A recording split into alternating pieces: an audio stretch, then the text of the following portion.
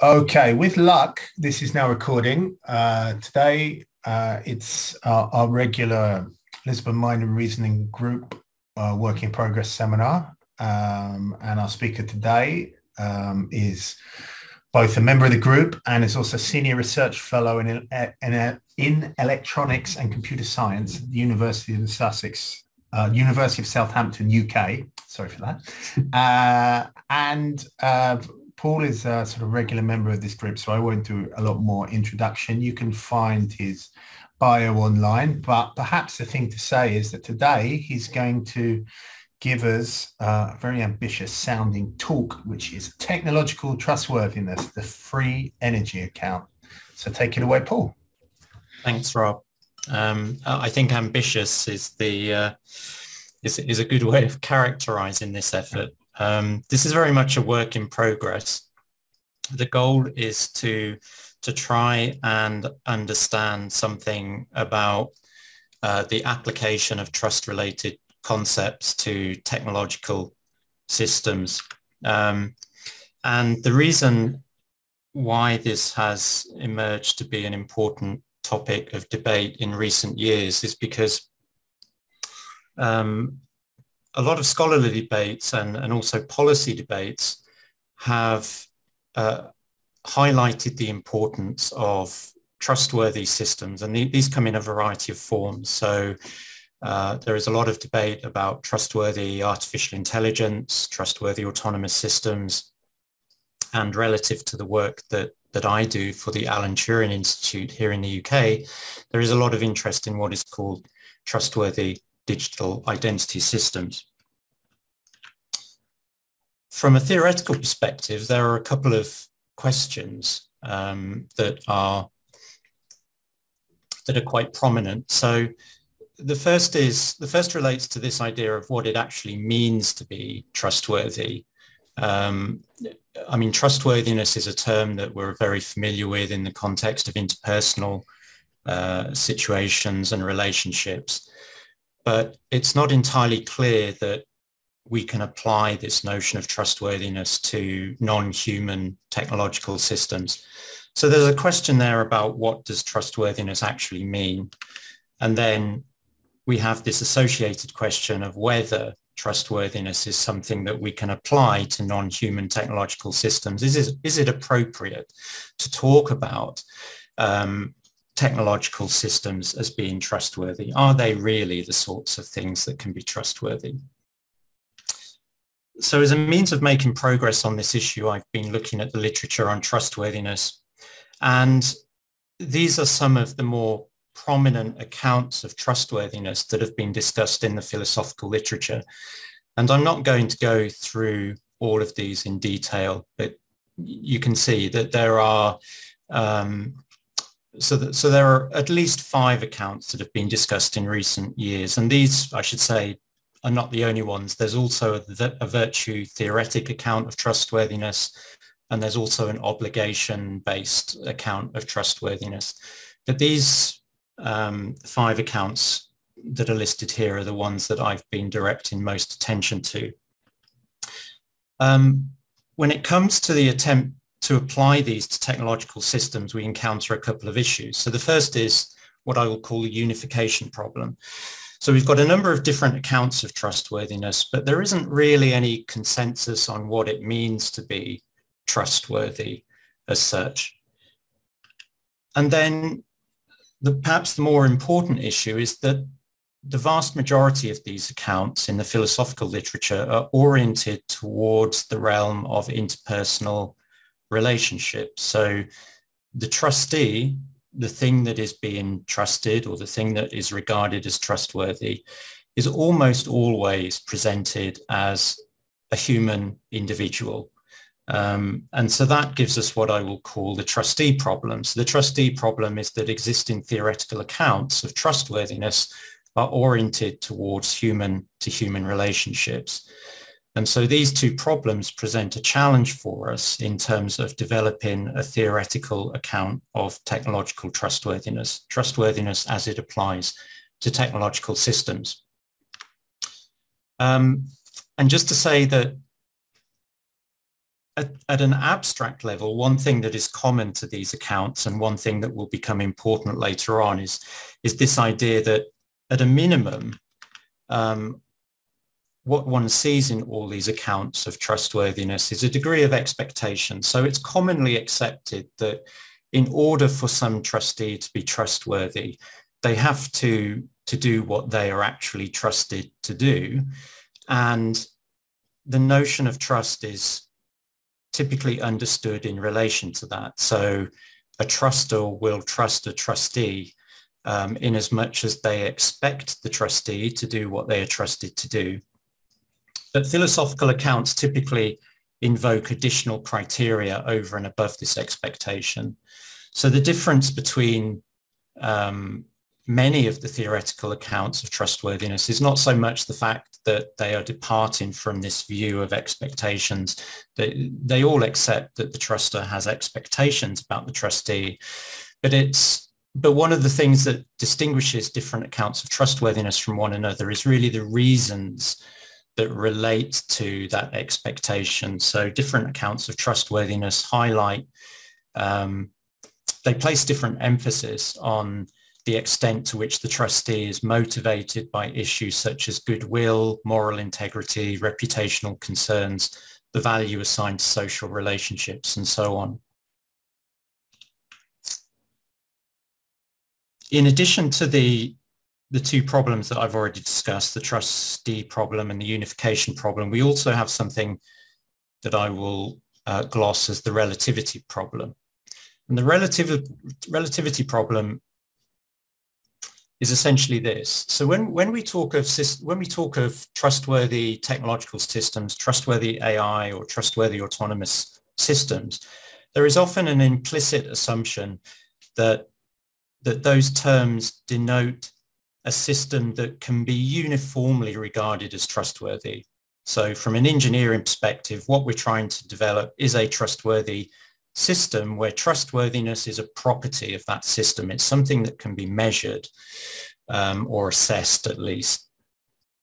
But that suggests that trustworthiness is something that can be considered regardless of a set of circumstances or a set of relationships, that it's something of an absolute kind of concept. But there are reasons why that kind of absolutist conception of trustworthiness seems to be inappropriate. If you look at trustworthiness in detail, you think about trustworthiness, it seems to be more of a relativistic notion than it is an absolute one. And I'll just illustrate that with a couple of examples. So firstly, we can have a situation where there are multiple trusters, but if those trusters have competing interests, then it doesn't seem appropriate to say that a single trustee can be uniformly trustworthy to all of those trusters. So if Rob trusts me and I am genuinely trustworthy relative to Rob, that doesn't mean that I will be trustworthy to everyone else. In fact, if Rob has a worst enemy, I'm not sure he does, he's a very friendly guy, but if Rob has an enemy, then it seems that I cannot also be trustworthy to that enemy. I must pick a side. I can't be equally trustworthy to both. One cannot be the trustworthy servant of masters who have multiple competing, of multiple masters who have competing interests. And this is particularly salient in a technological context. So if we imagine, if we think about the attempt to develop trustworthy autonomous systems such as trustworthy military drones, it doesn't seem appropriate to regard those systems as being trustworthy in a simpliciter or an absolute sense, because those drones are being put into situations where there are multiple potential trusters with competing interests. So an autonomous drone might be very friendly to one set of military forces, but by its very nature and the situation in which it's deployed, it cannot be trustworthy to an opposing side. So it's not appropriate to talk of the drone as being trustworthy in an absolute sense. Rather, it's trustworthy in a relativistic kind of sense. And this is not a new problem. So as long ago as 1658, Samuel Crooke wrote that, but he that is a friend to all men is a friend to no man, and least of all to himself, for he must promise so much that he cannot perform with all, and so breaking promise with some, he is trusted at length by no one. So the general idea there is that one cannot be a friend to everyone. One must be reasonably selective, and trustworthiness is seen in the same sort of way. There is another aspect of this relativity problem which pertains to domains of interactions or the contexts in which you're actually trusting someone to do something. So within the trust literature, one sometimes comes across this idea of a three-place account of trustworthiness, or a three-place account of trust, where some truster trusts a trustee to do something. And here we have another form of relativity. So we might say that Sarah trusts Paul to pick up Chloe from school, and Sarah's trust could very well be well placed in the sense that Paul is trustworthy relative to that particular action. Okay, but there could be other domains of interaction in which Paul is not quite so trustworthy. So if Sarah trusts Paul to share the last cookie, well, there's no chance that's happening, right? I'm not very trustworthy when it comes to cookies. So to say that Paul is trustworthy relative to Sarah doesn't seem to be quite right. Paul is trustworthy relative to Sarah with respect to some things, but he is not necessarily trustworthy with regard to all things. And as one example from the literature, this is taken from a paper by Robbins in 2016. Robbins alludes to this relativistic issue when he writes that he trusts his wife, but he doesn't trust his wife for absolutely everything. So he might trust her to edit a paper or maintain fidelity, but he doesn't necessarily trust her with medical advice, or he doesn't trust her to fly a plane. So he writes that under these conditions, I might assume that her motivations towards my interests are the same regardless of the matter at hand, but her ability to actualize each of these matters will vary. As a result, my beliefs about her trustworthiness will vary from matter to matter. So relative to a consideration of theories of trustworthiness and the philosophical literature in this area in general, we can see that we've got a number of problems. So one of these problems relates to the fact that we've got multiple accounts of trustworthiness, and it isn't clear which one, if any one, is applicable to technological systems. We've got this second problem that I've glossed as the trustee problem, which is this idea that pretty much all accounts of trustworthiness in the philosophical literature are directed to the realm of interpersonal relationships. And it's difficult to see how they could apply to technological entities, especially when we're talking about the motives or the reasons for acting in a particular way. And then we've got this relativity problem. And the problem here is that when we are developing technological systems or even talking about technological systems, it's common to refer to technological systems or trustworthy technological systems in an absolute or simplicitous sense. But our understanding of what trustworthiness is seems to suggest that an absolutist conception is untenable, and that we ought instead to countenance a more relativistic conception of trustworthiness. So what I'm going to do in the remainder of the talk is I'm going to attempt to link our understanding of trustworthiness to issues of free energy, as these issues have been discussed in the context of the theoretical neuroscience literature, particularly the literature on predictive processing. And I'm going to suggest that this free energy approach provides us with a potential way of addressing all of these problems, while simultaneously giving us a new account of trustworthiness, a new way of thinking about what trustworthiness is.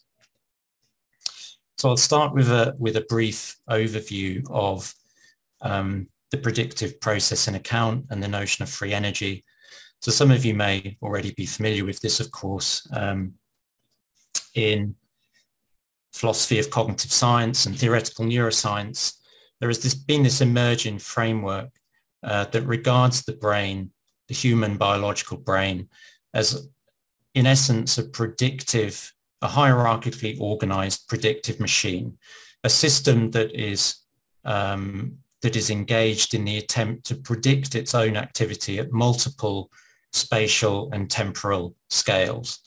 So according to the most popular conception, different regions of the cortex are organized in the form of a hierarchy, and higher regions of the cortex generate predictions about the activity of lower cortical regions. And so from higher regions to lower regions, we have a cascade of predictions. And then from bottom layers towards more higher layers, we have the communication of prediction error. And the idea is that this prediction error plays a role in both modifying the activity of higher cortical regions, but also as playing a role in learning related processes. So as a way of kind of summarizing this sort of idea, one of the core tenets of this kind of free energy or predictive processing approach to the brain is that the computational imperative of the brain is to minimize an information theoretic isomorph of statistical free energy, which translates to long-term prediction error. So the brain is constantly trying to minimize the amount of prediction error over a variety of temporal and spatial scales. So one issue that arises here is, well, where do these predictions come from? The core idea is that predictions are being generated from the top down, and that the accuracy of these predictions plays a key role in the amount of prediction error that results. The idea, according to this theoretical framework, is that these predictions emanate from a generative model. And a generative model, as it is characterized by Clark in 2016, is as follows. So he suggests that a generative model aims to capture the statistical structure of some set of observed inputs by inferring a causal matrix able to give rise to that very structure. So the idea here is that the brain is attempting to acquire a generative model which enables it to generate these predictions. And that generative model is attempting to embody the causal structure of the world. And that makes a lot of sense, because one way to predict the world is to understand something about the causal structure of the world. If you can understand what causes are at play in the world, then that gives you a potentially good predictive toehold over what's going to happen. So I want to pick up on two aspects of this free energy approach to the brain that will be important in the context of our consideration of trustworthiness. So the first is to look at this paradigm with regard to perception. So the nice thing about the predictive processing framework is that it provides us with a unified understanding of both perception and action. In essence, we've got the same sort of computational architecture in play, and we just tweak some of the parameters of that architecture to give us insight into the nature of perception and the nature of action. So when it comes to perception, the idea is that the brain elevates the precision of prediction errors. That's the upward stream from bottom up to higher up, the bottom to higher up stream of information. By elevating the precision of those prediction errors, the idea is that the activity of higher cortical regions is brought into alignment with sensory input. So in effect, in perception, we change our predictions to match the world. And this is what I will call passive inference. I'm not sure whether this term is widely used in the philosophical literature, but it's a nice way of distinguishing the form of inference that's in play in perception from that which we see in the case of action. So let's have a look at action. So in the case of action, the idea is that the opposite occurs. So in contrast to elevating the precision of prediction errors, the idea is that the precision of prediction errors is reduced. And this culminates in, this translates into, this yields the following, that the activity of lower cortical regions is brought into alignment with higher cortical regions. And this cascades all the way down the hierarchy to the skeletal-muscular system and the generation of motor output. So in contrast to perception, what we see here is the opposite. Rather than changing our predictions to match the world, in the case of action, we are changing the world via actions to match our predictions. And this is what is widely known as active inference. So thus far, I've talked about predictive processing and free energy. I'm going to make a distinction here. So I'm going to call this particular form of free energy neural free energy. And as I said, it's rooted in recent research in cognitive neuroscience. We can think of it in terms of prediction error. And we've seen that there are a number of ways by which the brain can minimize free energy. So first of all, we can adjust our predictions to match the world. This is what I call passive inference. We can also adjust the world to match our predictions, which is what I called active inference. And then we have this third form, which is based around the idea that we can, via learning, come to acquire a generative model that enables us to make better predictions. And if one is able to make better predictions, then one is less subject to prediction error. The more accurate one's predictions, the less error that results from those predictions. I want to contrast that with what I will call social free energy. And the free energy account of trustworthiness is very much based around this concept. So whereas the biological brain is concerned with the minimization of its own free energy, what I want to suggest here is that trustworthy entities, which could be humans or technological systems, are concerned with the minimization of the free energy of others. So they are concerned with the minimization of expectation or prediction-related errors in a social context. So trustworthy entities, we might say, are concerned with the minimization of what might be called social free energy. So some of those entities will also be concerned with neural free energy. That's the likes of you and me.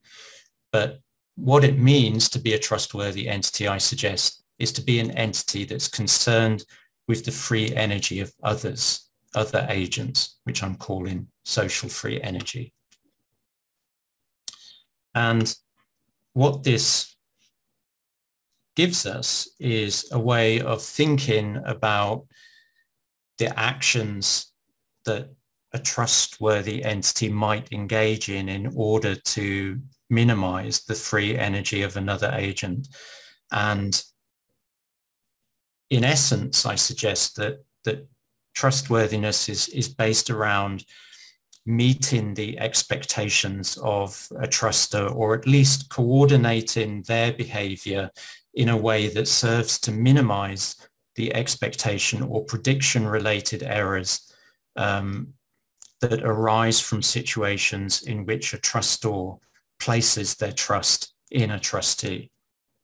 And that will become a bit clearer as we go on. But firstly, just to say that at this point, we're returning back to this idea that trustworthiness is intimately linked to expectations. So as I said, most philosophical accounts of trustworthiness see trustworthiness as being more than expectations, but that isn't to say that expectations don't lie at the core of theoretical accounts of trustworthiness. And that core gives us a very good starting place for a free energy account of trustworthiness. So at a minimum, it seems that trustworthiness is tied to this idea that a trustee is meeting the expectations of a truster. If X, the trustor, places their trust in Y, the trustee, then the trustor expects or predicts that Y, the trustee, will do as they are trusted to do. If they didn't have that expectation, then they wouldn't place their trust in the trustee. So if Rob trusts me to write a paper, then he expects me to write a paper at a minimum. If he didn't have that expectation, he wouldn't trust me to do it. So that kind of link with the core of trustworthiness in terms of expectations gives us the starting point for a number of mappings between neural free energy and social free energy that will then serve as the basis for addressing the three problems that I discussed at the beginning of the presentation. So the first mapping relates to passive inference. So passive inference, recall, occurs in a perceptual context, and it's this idea that we change our neural predictions so as to match the dynamics of the incoming sensory stream. From a social free energy perspective, we can think about this in the following sort of way. So if X, the trustor, trusts the trustee in situations where the trustee cannot fulfill the trust that is placed in them, then the trustee will act so as to change X's expectations. They will, for example, say that they cannot do what they are expected to do. So if Rob trusts me to write a paper and I can't write that paper at the present time because I'm too busy, then rather than just letting him place his trust in me and then being disappointed or feeling betrayed at a later stage, I will actually intervene and say, no, you can't place your trust in me at this particular point because I'm too busy. So he might be disappointed by that, but I've nevertheless prevented from, I've prevented him from placing his trust in me and then later on down the line, incur in a situation where my trustworthiness might be called into question. But in what I'm doing here, if in as much as I intervene, is I'm changing his expectations in the same way that we see predictions being changed in a perceptual context. In a social free energy context, the trustee is acting in such a way as to modify the expectations or the predictions of the trustor. Another mapping comes in the form of active inference. So if you recall, in active inference, we change the world via our actions so as to match neural predictions. In a social free energy context, I suggest that this translates as follows. If the trustor trusts the trustee in situations where the trustee can fulfill the trust that is placed in them, then the trustee will act so as to fulfill the trustor's expectations. So in effect, the trustee becomes an extension of the trustor's agency. So if Rob trusts me to write a paper and I can write that paper, there's no reason why I can't, then I will change my actions in such a way as to fulfill Rob's expectations of me.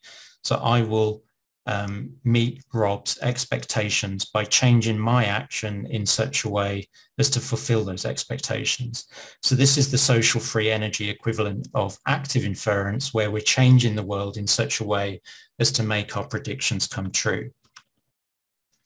And then finally, we have this mapping that centers on the notion of learning. So as I said, one way of reducing prediction error is to learn about the world so as to make better predictions. And in a social free energy context, it should be clear that the trustee can provide learning opportunities for the trustor.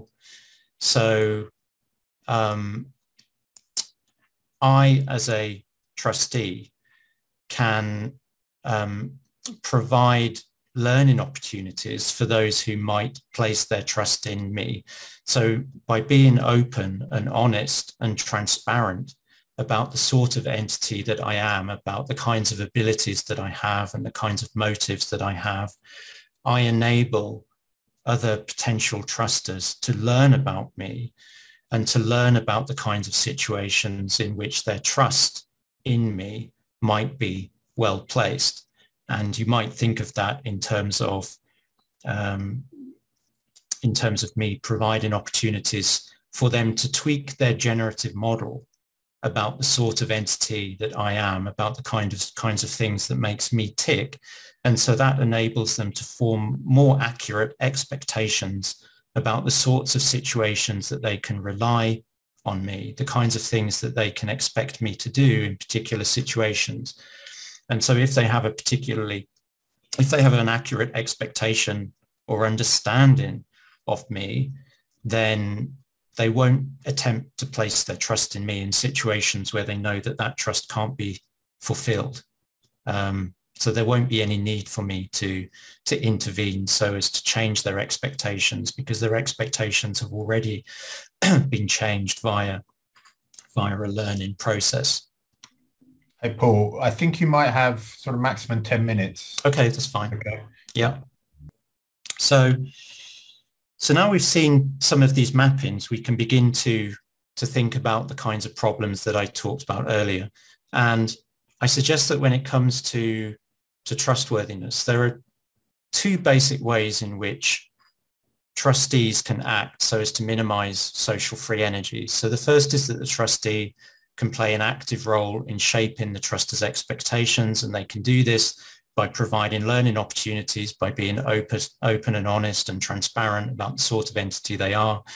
They can also intervene in situations where trust is placed to effectively prevent the truster from placing trust in them.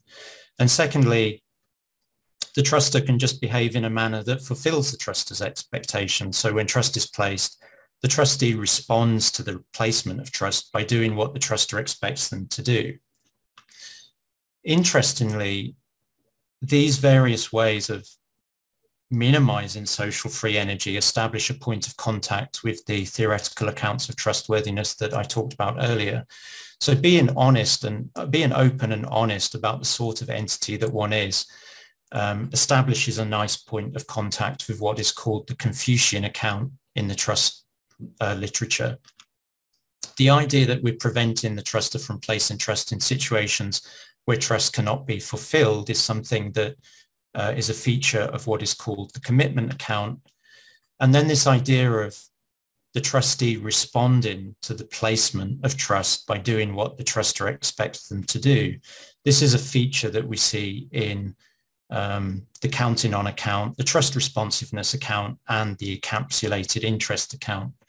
So what I want to suggest here is that we already have the basis. We already have a means of seeing how the free energy account might speak to two of the problems that I talked before. So the first was the unification problem. There's no consensus on what it means to be trustworthy. From a free energy perspective, I think we are provided with an opportunity for theoretical integration.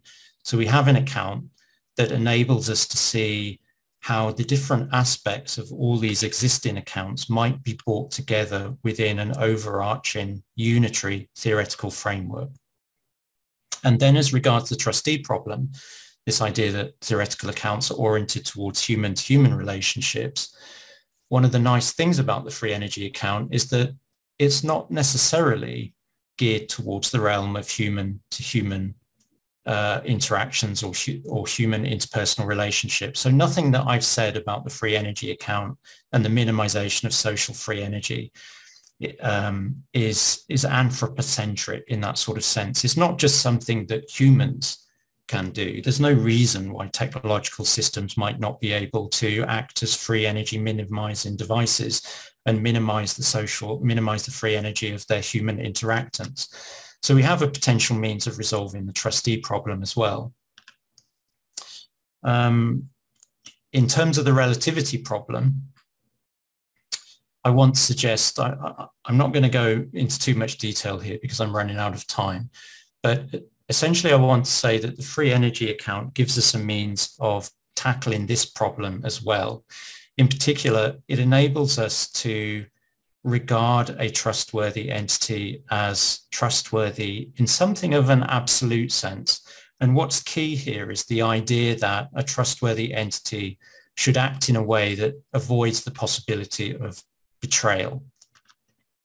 So in short, my claim is that if a trustee always, one, fulfills the trust that is placed in them, two, they take steps to avoid misplaced trust, and three, they prevent the placement of trust when such trust cannot be fulfilled, then the trustee is trustworthy in an absolute sense. So in as much as one accepts that claim, then I think we can resolve the relativity problem in favor of this absolutist conception of trustworthiness. We can regard a trustworthy system, technological system, as being trustworthy in an absolute or simpliciter sense. And just as a means of reinforcing that, so if we go back to the case of our drone, so we can accept the idea that Y, the trustee, the drone, cannot fulfill the trust that is placed in them by both X1 and X2, where X1 and X2 are competing sides in an armed conflict. But the trustee, the drone, can, however, take steps to prevent X2 from placing their trust in them. So if X2 requests the drone to do something for them, then the drone can just say, no, I can't do that. You can't trust me in this context. If they do that, then I suggest that does not make the drone less trustworthy. It doesn't make the drone less trustworthy simply because the drone has not betrayed the truster. What the drone has done, in effect, is to prevent the placement of trust. And if one prevents someone from placing trust in them, then one cannot betray the truster. So there is a correspondence here between promissory obligations. One cannot break a promise that one has not made, right? So if Rob wants me to promise him something and I say no, then that does not make me a bad promisor because I haven't made a promise to him. So therefore he can't accuse me of breaking a promise later on. And then if we think about Robin's wife and the extent to which Robin's wife is untrustworthy relative to flying a plane. So I think the problem here is that Robbins is thinking about a situation in which his wife is going to fly a plane, and then he's wondering about his safety, and he's thinking, well, my wife can't be trustworthy in this situation because she can't fly a plane. But in a more realistic context, we can imagine that Robbins might very well ask his wife to fly a plane, and his wife would just say no, because she would not be the sort of entity that would want to put her husband's life in jeopardy. So one hopes that if Robbins asked his wife to fly a plane, she would refuse. And it's this refusal, which is this kind of this counterpart to passive inference, change in the trustor's expectations. It's that I suggest exemplifies her trustworthiness, not her failure to fulfill the trust that is placed in her. So some of the virtues of the free energy account. So firstly, it provides us with a link and a novel link between predictive processing or free energy accounts of cognition and the notion of trustworthiness. It provides us, I think, with a unified way of understanding what it might mean to be trustworthy, which is what I've dubbed the unification problem. It provides us with a non-anthropocentric conception of trustworthiness. It therefore enables the notion of trustworthiness to be applied to both humans and technological systems. This is what I call the trustee problem. And it opens the door potentially to a one-place or absolutist conception of trustworthiness, which provides us with a potential way of tackling the relativity problem. There are, however, some problems here. And the first is that the free energy account requires a degree of cognitive sophistication on the behalf of the trustee. So among other things, the trustee needs to be able to assess their own abilities. They need to be able to detect when trust is being placed in them. And they need to be able to act in such a way as to either respond in a way that fulfills the truster's expectations, or to intervene and modify the truster's expectations. So that requires a degree of sophistication, which I suspect many of our contemporary technologies, and perhaps all of our contemporary technologies, just lack at the present time. It also requires a degree of communicative competence.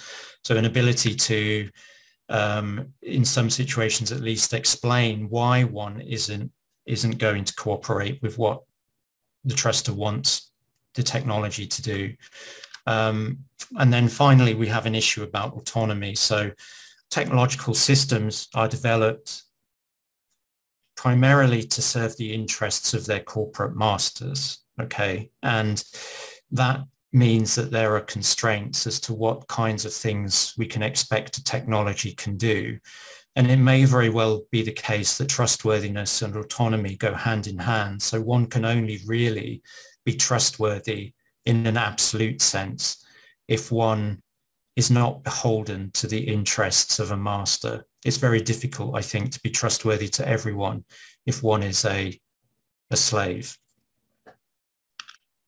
So in summary, I presented this working account of technological trustworthiness, which is intended to tackle three problems relating to a theoretically unified account of trustworthiness, the extent to which trustworthiness applies to more than human individuals, and this idea that from a technological perspective at least, we would ideally like to have an absolutist conception of trustworthiness, a way of thinking about technological systems such as AI systems as being trustworthy in an absolute sense to all actual and potential trusters.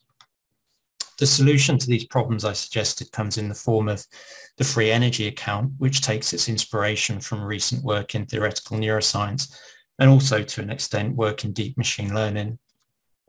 And this account, I think, gives us it yields a number of theoretical and practical payoffs. So it's not necessarily, as I said, this is a working account. I'm sure there are plenty of problems to be ironed out and considered. But at the very least, I think it gives us a new way of thinking about trustworthiness and an opportunity to resolve a number of long-standing theoretical problems. And it also, I think, has implications for the way in which we create, control, deploy, and manage technological systems.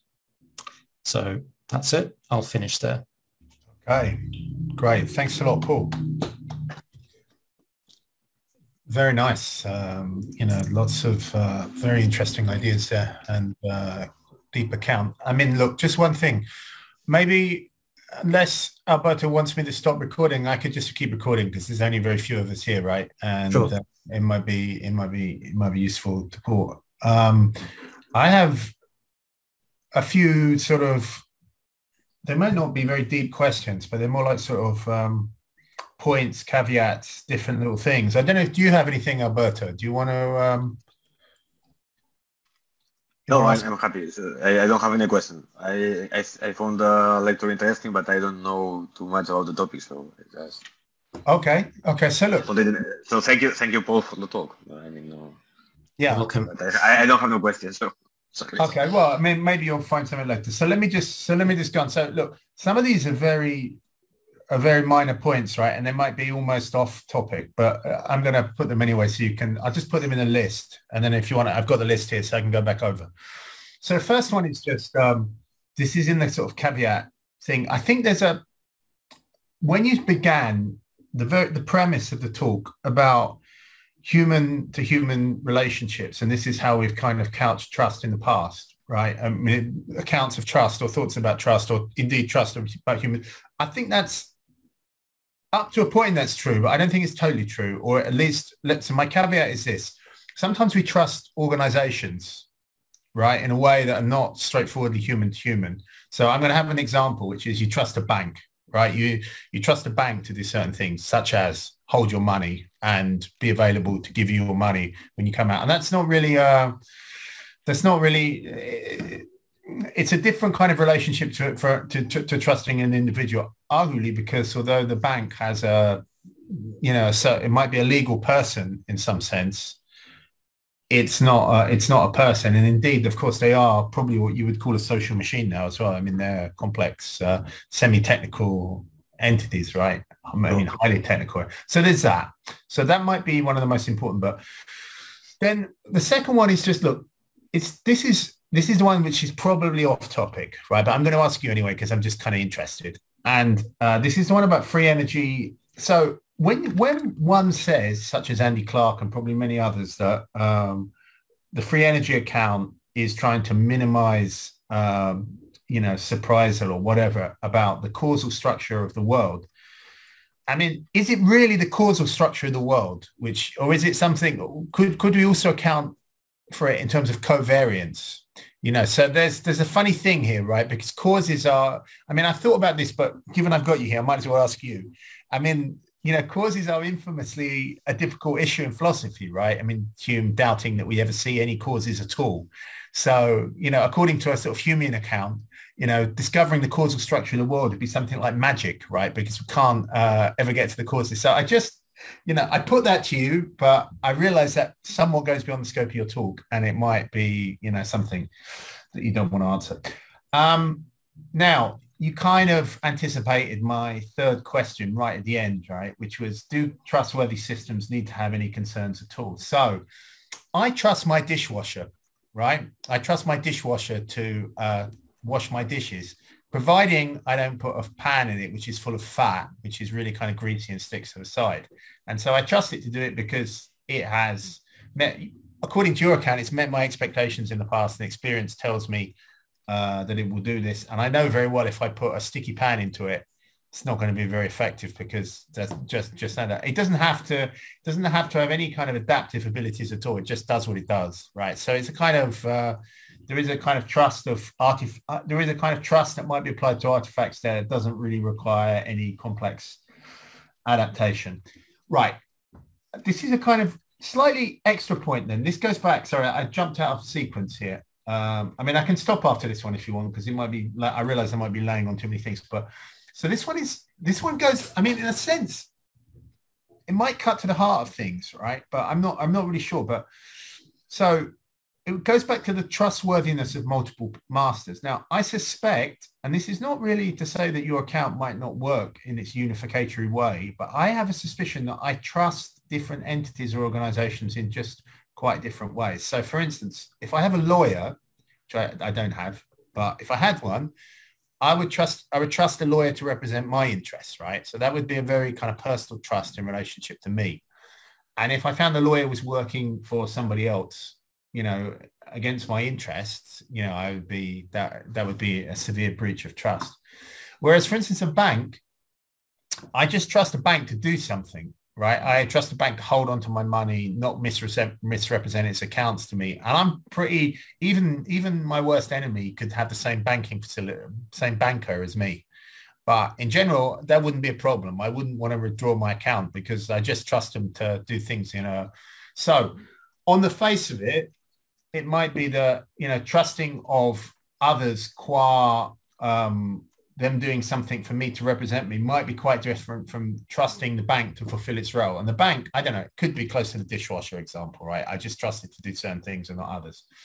So I put this like this. There could be a danger that you're pushing your unification beyond what we really need in a certain kind of way. It's a weird kind of, it's doing too much almost, right? But okay, maybe not. So, right. Okay. Well, I got one more then. One more. All right. Go on. Might as well do it as I'm doing the whole lot. Right? I got two more actually, but the other one I can. But so the last one is this, right? Somebody might be totally untrustworthy. I just know that every time I give them money, they're going to get drunk, right? Or they just tell me they're going to do something. And in a certain sense, my expectations and predictions are very good about that person, right? They always break trust. But does that mean I trust them in a certain kind of way? According to your account, it might do, because they're very predictable. Yeah. Okay.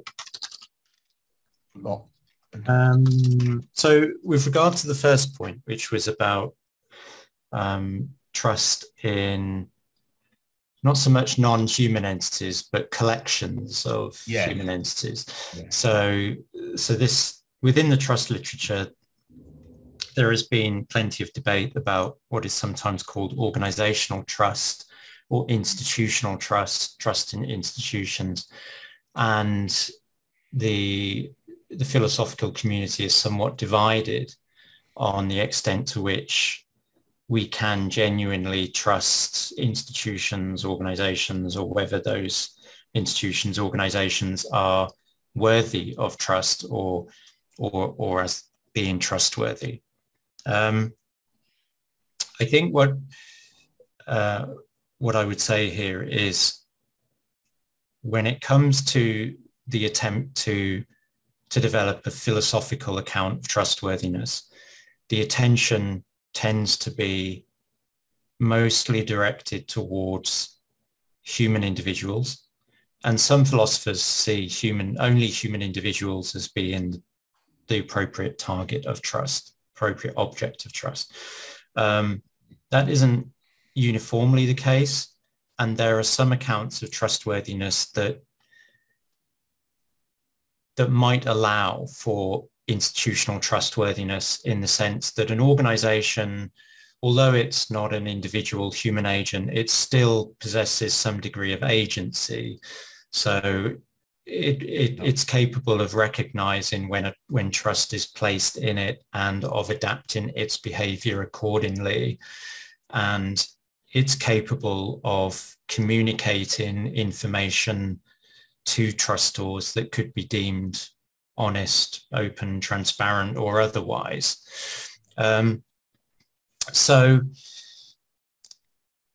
opinions are somewhat mixed in this area. I think not all of the accounts of trustworthiness, including those that I presented, are necessarily confined to the realm of human individuals. The human individuals are like the archetypal focus point, but some theorists do consider institutional organizational trust. But that is really because the issue is more about one of agency and responsiveness.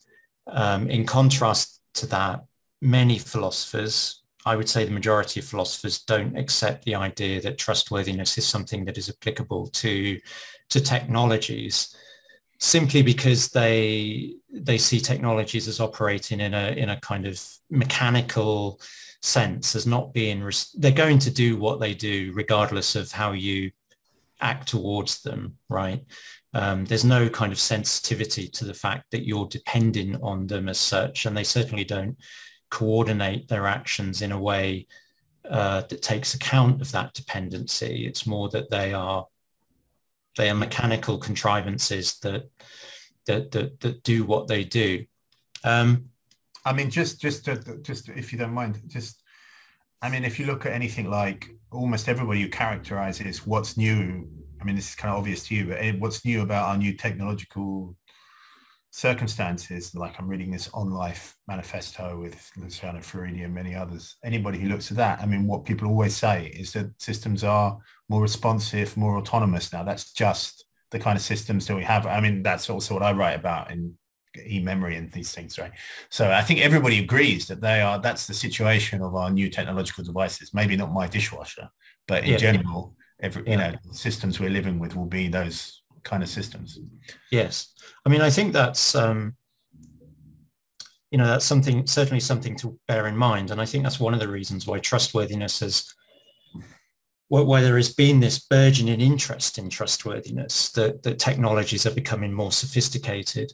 I mean, relative to the free energy account, as I discussed at the end of the presentation, the free energy account does require some degree of cognitive sophistication, communicative competence, some degree of agency and autonomy. So it's not necessarily divesting itself of all the constraints that those other theoretical accounts have imposed, but it is kind of trying to move away from this idea that trustworthiness is a specifically human type phenomenon. So yeah, I think that's what I'd say in regard to the first point. The issue about causal structure. You can avoid that one if you want. So my understanding of the literature in this area is that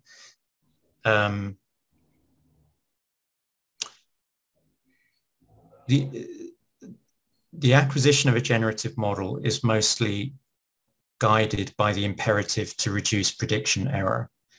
And one way of reducing prediction error is to form more accurate predictions. The reference to causality, I think, just comes from the way in which those causal relationships are reflected in the sensory stream. So if I close my eyes, the world goes dark. And so the thing that is causing the world to go dark is not something to do with the world, it's something to do with my own actions. If I change my head, the nature of the sensory input changes. And the idea behind a generative model, I think, is that the brain is learning about these kinds of contingencies, that if one changes their head in certain ways or one engages in certain actions, that yields sensory consequences. And one can use those contingencies to productive effect in terms of meeting certain kinds of goals. So as far as I'm aware, there's kind of I don't think anyone's kind of got bogged down in the metaphysics of causality per se, Humean theories of why not? Causalities. But yeah, well, why not? Why not? It's certainly not something I've thought much about. I thought more simply in terms of predicting the dynamics of sensory streams, or perhaps more appropriately, I mean, when you think about it, the brain is not really predicting sensory input as such. It's predicting its own activity, right? The brain is just predicting its own activity. And it's just that at the sensory surface, those patterns of neural activity are influenced by sensory information. But at each level in the neural hierarchy, the brain is essentially trying to minimize errors in predictions associated with patterns of neural activity. So it's trying to predict itself. And it's just the fact that the brain itself is embedded within this wider environment. So the third point was about the dishwasher.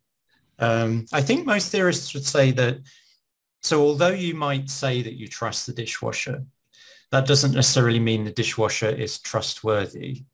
So I've heard people say, well, I don't trust the COVID vaccine, which suggests that the COVID vaccine is something that could be trustworthy or untrustworthy. I don't think that that's something many philosophers would agree with. They would say that that's a misuse of the term trust, because the COVID vaccine is not trustworthy or untrustworthy as such, although there is certainly the use of the term trust in those situations perhaps has a resonance with the kinds of situations in which we do use the term trust. You have the same sort of, the feelings of vulnerability that, that you might come to some sort of harm. And so by courtesy of that resonance with similar situations, that is what is motivating your use of similar terminology. But from a strict philosophical sense, I think philosophers would have problems with the idea of inanimate objects as being either trustworthy or untrustworthy. I mean, I think, if I may again, look, some theorists, particularly people who are interested in things like actor network theory or more materialist theories of agency, people like Lambrus Malafieris, they are, they say, even fairly in-agentive, if that's a word, kind of objects can be actors in a sense that they impose important constraints on you. And I think with for instance, the COVID virus, if it does turn out that it doesn't virus with the COVID vaccine, if it turns out it doesn't actually give us any protection, then it would be an untrustworthy vaccine in pretty standard ways. So, it may be that the concept of trust is fairly flexible and can be used for human beings, non-human, inanimate objects and animate objects. It's probably, honestly, this is the only bit I might disagree with you so far. At least one philosopher perhaps one hasn't thought about this stuff really hard. I think that, you know, the concept of trust could be used in these different arenas. At least I don't see why they are of type difference. It might be there's a very shallow kind of trust, which is to do with, you know, these very limited domains. And then there's the kind of trust that I think you're principally interested in, which is, you know, has this kind of more flexible relations. But anyway, I mean, maybe that's just yeah. I mean, there is a general issue here about kind of using the analysis of linguistic situations as a means of motivating philosophical analyses. You know, yeah. I suspect Wittgenstein had plenty to say about that. To what extent should we use the common terminology, the vernacular usage of certain terms as a means of motivating or constraining philosophical analyses? I think that's one issue. There is another issue here, though, that I think is perhaps even more germane to your interests, Rob, which is that I think our understanding of what trustworthiness is changing over time. And so as the world changes, we are more inclined to use trustworthiness in different contexts, and that reflects a shift in the actual semantics of the word trustworthiness. Yeah. So it's not that we are deliberately engineering the concept of trustworthiness. It's more that there is a kind of natural evolution of the concept, if you like, and we're trying to kind of keep track of that. So it's not the case, I think, that we could develop a philosophical analysis of trustworthiness that would then stand for the rest of time. That it's quite possible that, courtesy of the way in which we change our socio-technical environment, that our concepts need to be continuously updated and upgraded. They are kind of the conceptual apparatus with which we confront the world is also changing in alignment with the external apparatus that we are constructing as part of our ecologically oriented engineering efforts. The fourth point you mentioned was in regard to the banker. Actually, I hadn't thought of that, about this idea that, okay, so you can have a banker and they are serving your worst enemy, but they might be equally trustworthy to both of them. It is so thank you for that. It's certainly worth thinking about. So I think that there could well be cases when this relativity problem doesn't apply, and you've just given one. But I think that doesn't necessarily mean that there isn't a relativity type problem that doesn't emerge in certain situations. So even if it was the case that we could surmount this issue with regard to individual trusters, I think there's still a problem when it comes to the domain of interaction. So if your worst enemy trusted your bank to steal all your money and give it to them, then your bank is put in an awkward situation. It either has to be trustworthy relative to you or trustworthy relative to your worst enemy, but one or the other has to give way. Do you see what I mean? Yeah, I think that case, but I suspect at least there is I suspect there's a kind of class of, which is in the way that we think of trust, which is we trust people not to do things specially for us. We trust people not qua their relationship to us and our identity or us as a person, but we trust them qua their particular role. And for instance, this is the reason I gave the bank. I didn't give you the full case, but the reason is the bank. So it's well known that if a bank fails to be able to fulfill people's claim to get their money back, you have a run on the bank, right? Everybody then tries to go and get some money out.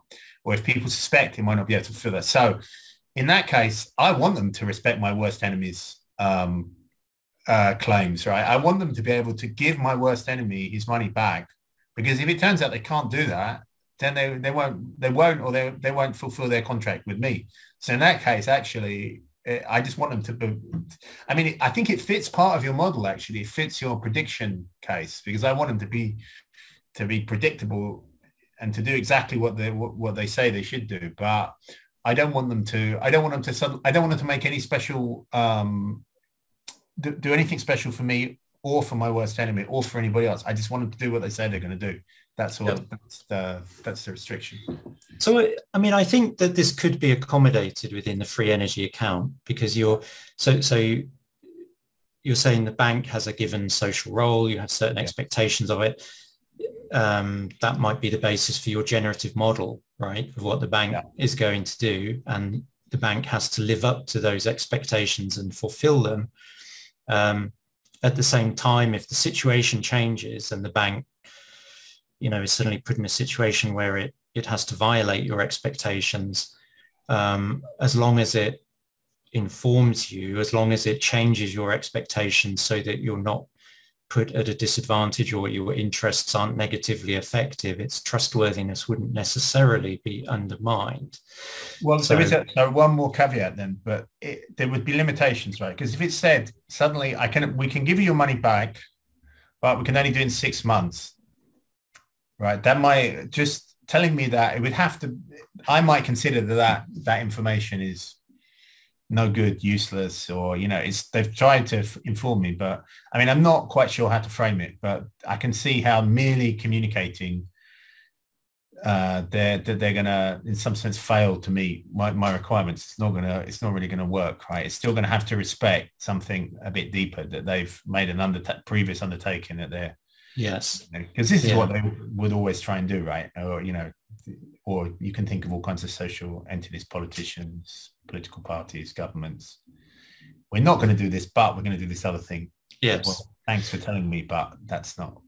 I mean, so one might say that in that situation, your prediction error is being elevated, right? Because you did expect the bank to do a certain thing, and now they're reneging on it, and they're trying to provide all kinds of exculpatory reasons.